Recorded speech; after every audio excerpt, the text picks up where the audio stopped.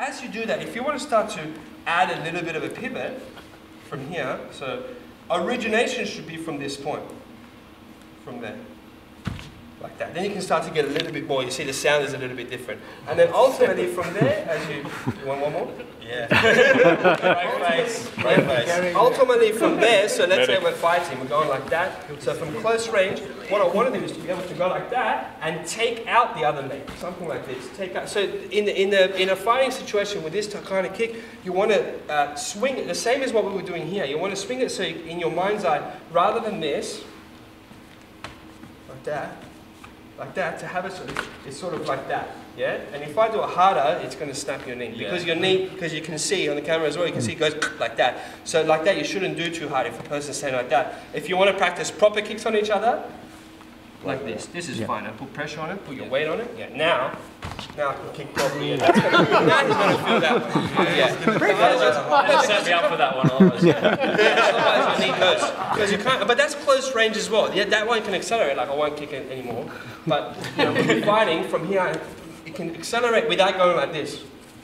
Like that. You know? So you just said something, there was a thing in the forum about, you can't kick in a 50-50 stance, you need to be like this so you can get power. A complete misunderstanding or lack of knowledge of what the potential of the body is of the masses. You know what I mean? Later on, even let's say if it's a kick towards the groin, let's say, for whatever reason, my leg is up here and it's very close range. He's trying to knee me in the groin, right? In the dummy, we've got this one coming down. So as you hold your leg up, let's say we slow down time, my leg's up here. From there, usually people were like, how do I put power into it? But same thing from here.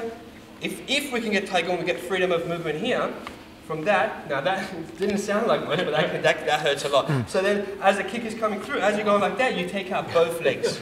Yeah? But they don't look like much, right? You're just dropping. If you hold your leg up, and if I go like this, now from there to go, if I push down, like that, hold your leg up strong, yeah? If I push down, compared to, like that.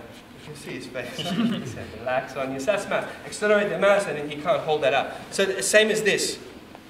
And accelerating, right? But it's very hard to hold your leg up and place mass into it. Because usually you hold the leg up, that's like that. Right? So have a play.